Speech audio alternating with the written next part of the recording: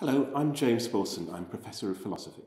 For the ref, I was working in particular on ethical issues in the use of patients' data in the NHS. How can we share that data as widely as possible so that a lot of good can be done, for example, for public health or for research, while at the same time maintaining patients' confidentiality?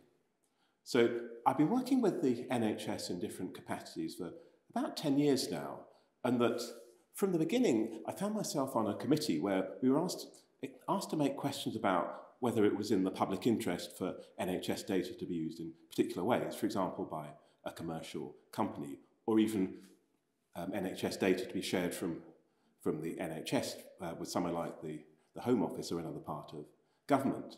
Often I've found that my role, or when I've been most helpful in working with parts of the NHS, has been to help people whose job it is to make decisions, to make those decisions in a more impartial and rigorous way, and almost to get people to see and to notice questions or problems in the way that they were taking decisions.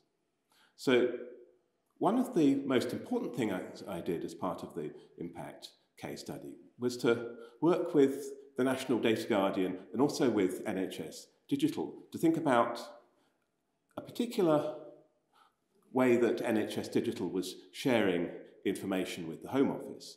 Now, NHS Digital was sharing information with the Home Office to allow people who'd overstayed their visas to be tracked down and then potentially deported. Now, you might think that that was an okay thing to do. The people had broken the law in a certain way. But that one thing we were able to do and to articulate is to ask people to think about, well, sure, there's perhaps a public benefit or public interest in tracking down people who've overstayed their visas, but that think also about the public interest in maintaining public confidence in a health system.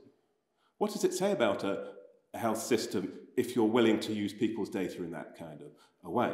Will people still trust sufficiently to come and see their doctors? And we came to the conclusion that probably they wouldn't, and so that it seemed to be an instance where, potentially at least, a lot more harm than good was going to be done. How do we apply these ideas of impartiality in that context? It's a question that struck me as important then, and I think still is now, 10 years later.